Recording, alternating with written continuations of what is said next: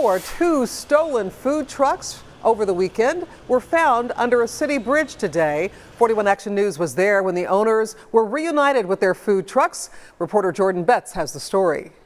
I wouldn't have been surprised if she was set on fire.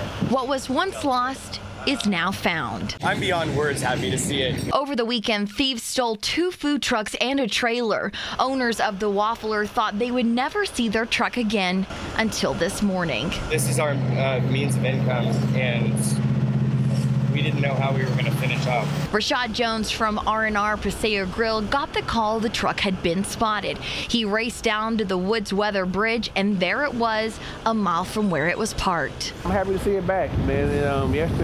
Yesterday, it was devastating news. It was a little bit heartbreaking. You know, this is our livelihood. The find, though, is bittersweet. Obviously, our generator's missing. It looks like she's still pretty intact. Everything's sort of rummaged through. 100-pound propane, a generator, a mini freezer. They took random things like hot water. Both truck owners don't know if they will open up anytime soon, but they are just thankful to have them back. It was definitely a crime of opportunity, but